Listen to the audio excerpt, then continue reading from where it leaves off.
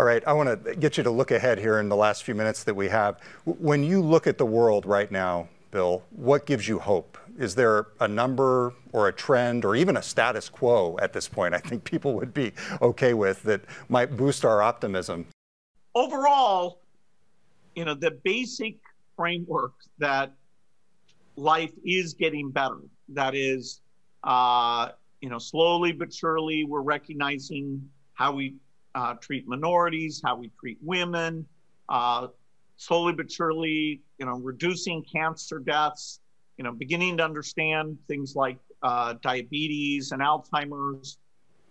There are setbacks. The pandemic is a gigantic setback, but the sort of Steven Pinker framework is one that, I believe in deeply, because 100 years ago, the death rate of children was about 30% died before the age of 5. There's nowhere in the world that's bad.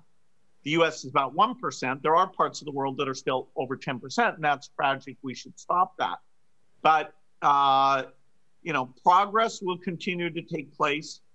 And so I'm upbeat even about bringing the pandemic to a close.